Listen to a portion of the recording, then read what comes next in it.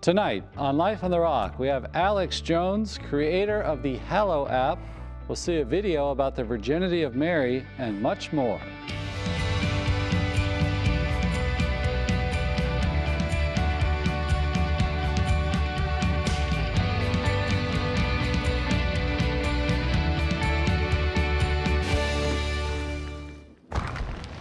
Welcome to this episode of Life on the Rock. Tonight's going to be a great show. We have the CEO and co-founder of Hallow, a Catholic and meditation prayer app. So get out your smartphones. I want you to download this app tonight.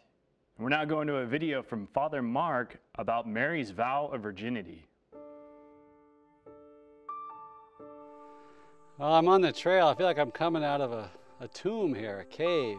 And it reminds us of Jesus on Easter morning. You know, he rises from the dead. He passes through the stone blocking the entrance to the tomb. And the church fathers saw this as an image of Mary's virginity, almost as a repeat of the mystery that the first time, you know, he came through Mary without violating her virginity, that we speak of her as a virgin before, during, and after the birth of Christ.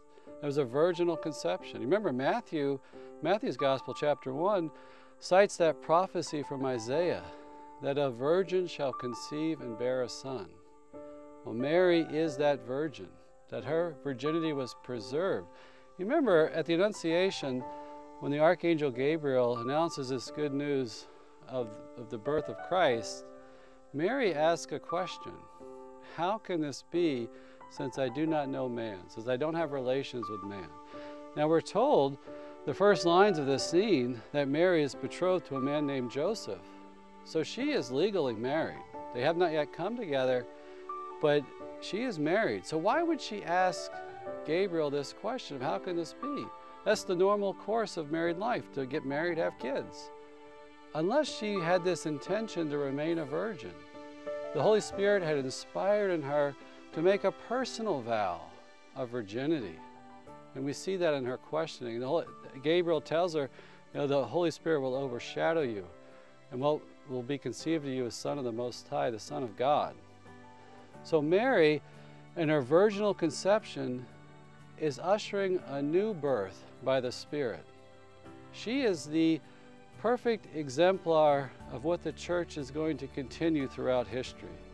That the church is mother, bringing forth new life by preaching, proclamation of the gospel. People come to faith, receive the sacraments, baptism, confirmation, Eucharist especially, to give us that new life.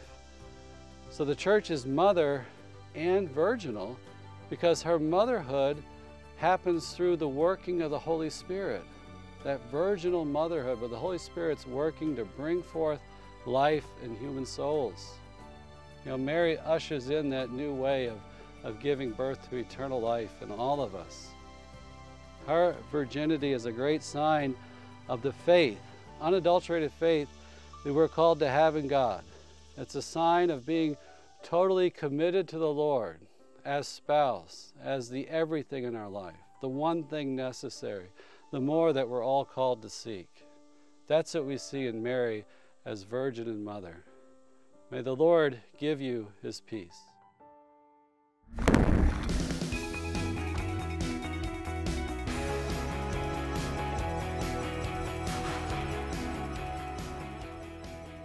Alex Jones, CEO and co-founder of Hallow, prayer extraordinaire. I don't think so. I know. We'll be talking about prayer today. Your app, it really is, I think, all about prayer. To lead people into a relationship, first of all, with the living God, with the God who is not dead but alive. Yeah. First of all, a little bit of your background, Alex, where you came from, you know, how you came about to found Hallow. Yeah. The short story, and thanks for having me, is so I was raised Catholic and then very quickly fell away from my faith in high school and college. And when I graduated, I started trying to wrestle with what I actually believed. And I thought prayer was an interesting way to test whether there was something on the other side there. And so what I did is I started praying every day for a while, but it always kind of felt like I was just journaling in my own head. It never really felt like I was building a relationship at all. And at the same time, I was fascinated with some of the secular mindfulness meditation stuff that was going on. And so we started asking a bunch of people, you know, is there any type of intersection between this contemplative, meditative aspect of life and the faith? And as you would know, everyone who we talked to who knew anything said, of course. And so we started learning all about, you know, the 2,000 years of beautiful tradition within the Catholic spirituality. And, you know, I sat down and tried a Lectio Divina session, and I mean, it just totally broke down in tears. It was just this beautiful combination of like this sense of peace with a real relationship and purpose and depth and meaning. So anyway, Hallow was kind of the idea of if kind of the popular secular mindfulness apps can be successful in teaching people in an approachable way how to do those techniques, why can't the same thing be done with this beautiful Catholic spirituality? Why the name Hallow? Yeah, well, the first Lectio Divina session that I did was on Christ teaching the Lord's Prayer. And in Lectio Divina, you read through a passage a couple times and pick a word that sticks out to you. And the word that stuck out to me that I'd never really focused on before was hallow. But it was this beautiful conversation where it wasn't stressful, but it was kind of, you know, what does hallow mean, to make holy? Am I supposed to be making God's name holy? How is he supposed to be making me holy? How am I letting him make me holy? How am I supposed to be helping other people grow in holiness? And it was just this, it was this awesome representation of what we wanted the app to be, which is helping people to let God make them holy. What are some aspects of the app? Just take me through some, you know, areas where what is meditation to begin with? Some people hear that word and think, well, what is that? Yeah. I mean, the beautiful part about it is it's so diverse, but it's essentially trying to put yourself in a situation where you can listen and share with God and build a real relationship with him. And you can do that through scripture, through the rosary, through reflecting on your day and Ignatian spirituality, through Carmelite prayer and recollection and imaginative prayer, all this beautiful, rich tradition of different things that work at different times in your life. But the way that the app works is really simple. You open it up and you can pick from a handful of different things. You've got the rosary, you can meditate on the daily gospel, you could focus on a theme of calm or humility. We have the litany of humility.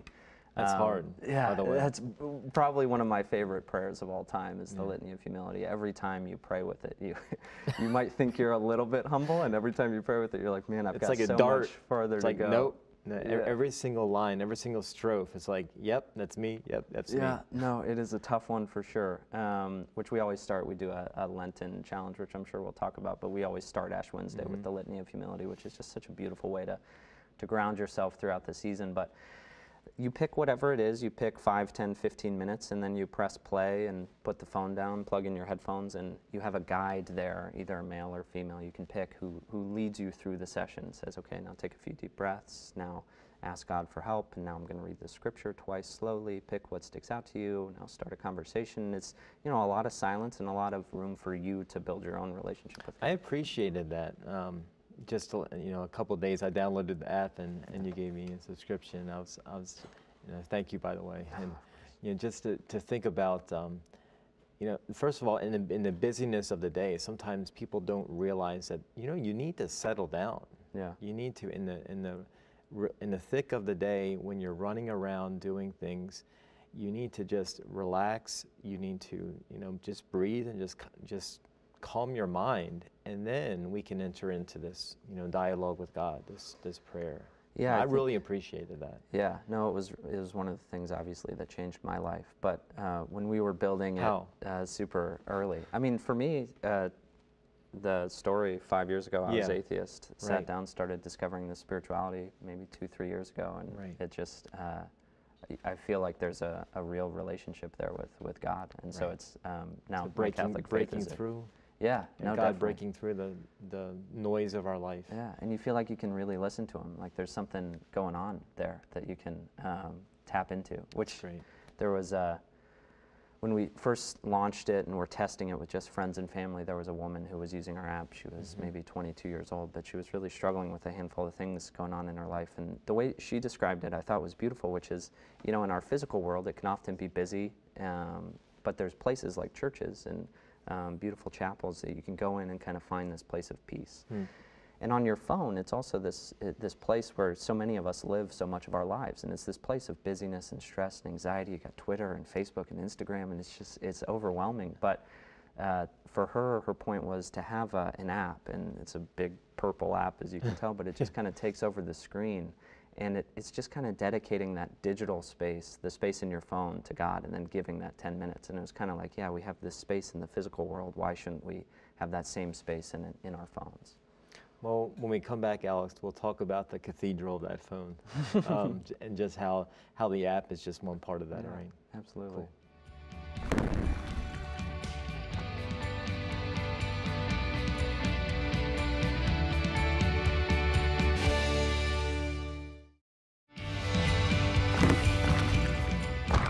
Alex, thanks for coming down. And, yeah, absolutely. And also just those of your co-founders, and just to thank them too, please, from me and everybody that is benefiting from your app. It's gonna do a great thing. So many people use their phones all the time. I mean, we're on these things all day long, constantly. And so we want to use the digital continent, as Pope Emeritus Benedict XVI called it, to sanctify the airwaves. To help people enter into this dialogue with God. Let's talk about the Lenten Challenge. What exactly is the Lenten Challenge, and how many people right now, or how many people do you expect will sign up? Yeah, so there's a place in the app that we just added that's called a community tab, where we can go through content together. You can always do stuff individually, but the community is meant so we all do the same sessions on the same day and kind of share in that as a community. And one of the biggest ones that we're excited for is the Lenten, what we're calling Pray 40 Challenge, which the goal is to pray 40 days of Lent, either the 5, 10, 15 minutes, whatever is accessible for you. But we will release a new session every day of Lent, and I'm really excited for the content. We've spent a lot of time, but it'll start with the Litany of Humility, like we talked about, go through rosaries and examines, and then the works of mercy, and then wrap up with the Stations of the Cross. And it was really powerful last year to go through as a group, and so we're really excited to do it now. I think you can see it on the app when you join, but I think there's around 1,500 to 2,000 people so far, but most sign up right around Ash I think Wednesday. I was number like 1,338 or something like that. Yeah. No, we'd probably the big spike is mostly through the week of Ash Wednesday and kicking off Lent. So that's when most people will get started, and we'll get started together. Yeah, and there's something about Lent too. I mean, Lent's not a holy day of obligation, but it's amazing how so many people show up for Ash Wednesday, and almost as many people as for Easter or for Christmas. There's something about Lent, so I think it's great that you're using it in a holy way. Yeah. And inviting people to enter into this challenge together. Yeah. And I think it's, Lent is often so focused on, you got the 3 pillars: prayer, fasting, almsgiving. Often people focus on fasting, as I'm going to give up chocolate or whatever you're going to give up. And then almsgiving too, how do you serve? But prayer, I don't think people often hold as, how am I really going to push myself to grow in prayer? And so that's what we're really focused on. And I think the Ash Wednesday thing is, I think there is a real hunger for growth in humility, which is what Ash Wednesday is all about, which is, I think, the really exciting part when you see huge masses on Ash Wednesday. Absolutely. Yeah. Tell us a little bit about, just the asceticism. Is there going to be any asceticism involved? It's kind of like in Exodus 90, there's a little bit of asceticism involved, but is there any meditations on what asceticism is and challenging people to deny yourself? Yeah, I mean, the nice part about the app is we're continuing to add content every month, and so that's one of the big things that we're focused on, is adding specific content for asceticism. But the thing that so I love Exodus 90. I think we were talking about this before. I had done it last year, and I think the real way that it works beautifully with the Hallow app is Exodus 90 says, hey, give 20 minutes or an hour of prayer a day, and then the question is, how do I structure that 20 minutes or an hour? And the asceticism kind of frees you to enter into that prayer in a much more beautiful way, and then giving you the structure of the techniques of the contemplative techniques of spirituality that we have in the Hallow app kind of help fill that 20 minutes to say, how do I structure these 20 minutes? So for somebody starting the Exodus, the 2 apps might dovetail. Yeah. together. They may not know what to do with 20 minutes, 30 minutes of prayer. Yeah. And your Hallowed app may, fill that void in Yeah. a sense, help them structure their day in prayer. Yeah, and I would hope for us, the real goal is we don't try to tell you what to do, but let you, put you in the room to listen for what God is asking you to do, and God often asks us to be, to push ourselves in asceticism, and so the hope is by spending time in prayer, you also get more serious about your asceticism efforts. Yeah. Tell us some stories just about people who have used the app and what you've heard. Yeah, I mean, it's been the biggest blessing of my life just to be a part of people's spiritual lives, and I could go a handful of stories about a bunch of different people who have God has been able to reach because of the app, which has been incredibly humbling. But there was a story we got just, I think it was 3 or 4 days ago, where there was a girl who I think was in high school or college, and she just sent us a message saying, I just wanted to thank you for what you did for me today and what the app let God do for me today. I was in a class and they were talking about suicide, and I was starting for whatever reason to get really overwhelmed. I couldn't think. It was hazy. And so I went into the bathroom. I put my head in between my knees and I just couldn't. I was just losing my mind. And so I put my headphones in, and we have a calm pray list, and she picked the first session from there, which is just Christ saying, do not worry. And she just said she felt this immediate sense of peace and calm, and was able to go back to class and get through the rest of the day, which, is clearly not, is clearly Christ working through this medium, and so it's just humbling to get to see. Well, that's awesome. I mean, grace is mediated. We believe that, that grace is mediated through the sacraments and through the reading of Scripture. So this medium, digital medium of social communications, we can use that to sanctify, to glorify God, for His holy purposes. Absolutely. So in downloading the app, can you download it on different devices? Yeah, you can download it anywhere. So it's just you type in Hallow, like hallowed be thy name, Hallow, into either the iPhone, Apple App Store, or the Google App Store. You can download it, start it, and just in time for Lent, which will be exciting. And then we also have gift cards if you want to gift it to children or family or friends. You can go to our website, hallow.com, and gift cards. Get them from You there. can also share it too. People, absolutely. a lot of people that are benefiting from the Hallowed app, they can share it with friends and family and say, hey, this is a great way to learn how to pray. Yeah. Alex, thank you so much for coming. No, thanks for having me. Such a great way to make His name holy. Hallowed be thy name. Yeah, indeed. Thanks a lot. Thank you.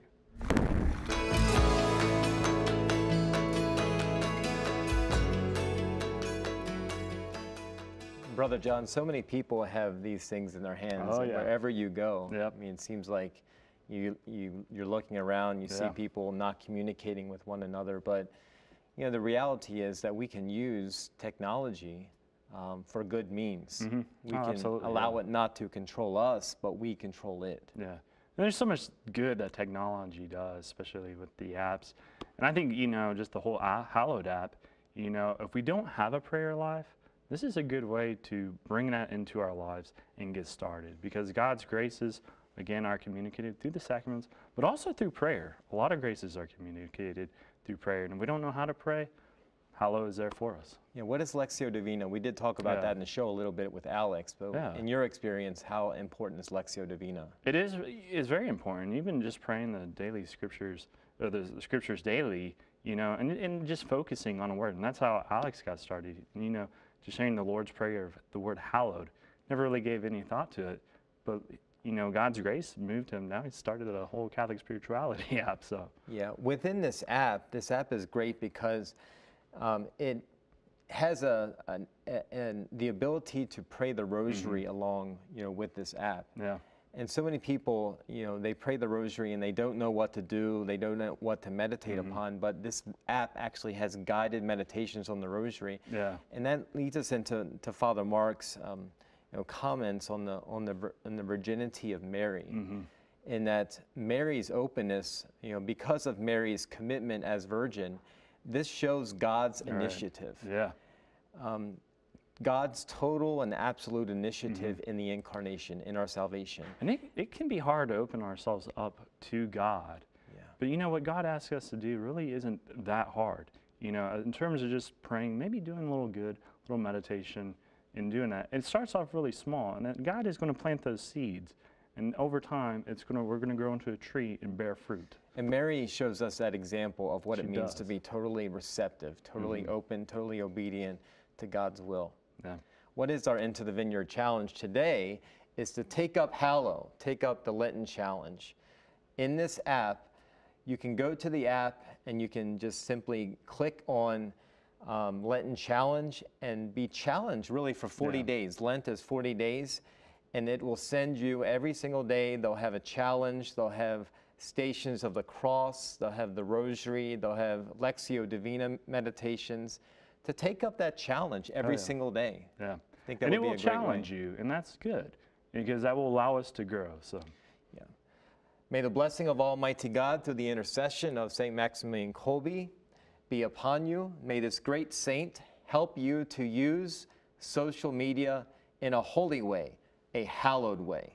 May Almighty God bless you, the Father and the Son and the Holy Spirit. Amen. Go in peace. Join us next time on Life on the Rock. God bless you. We battle all these winds and waves coming to that mountain. Drink the waters of new life flowing from its fountain. Only shores I see from here are ones of streets of gold. These 12 gates with 12 pearls, these visions from of old. And I'm all in, but keep falling, that vision tries to fade. And I start to sink, our arms are linked, you carry me away. And mercy is the wind in my sails. Mercy is the wind in my sails. I'm broken, but I'm built up. My failures don't define me. Peace inside the storm, your warm embrace is where you hide me. You call me to the ocean, but all I see for miles are winds and waves. You call me to the ocean, whisper in my ear, child, don't be afraid. This is all I've ever known. This is all I've ever known. You call me to the ocean, call me to the ocean, call me to the ocean. Lord, help me sail away. Lord, help me sail away.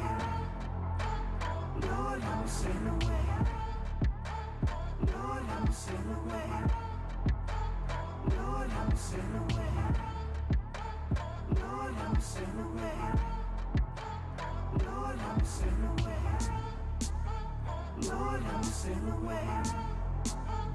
Lord, help me sail away.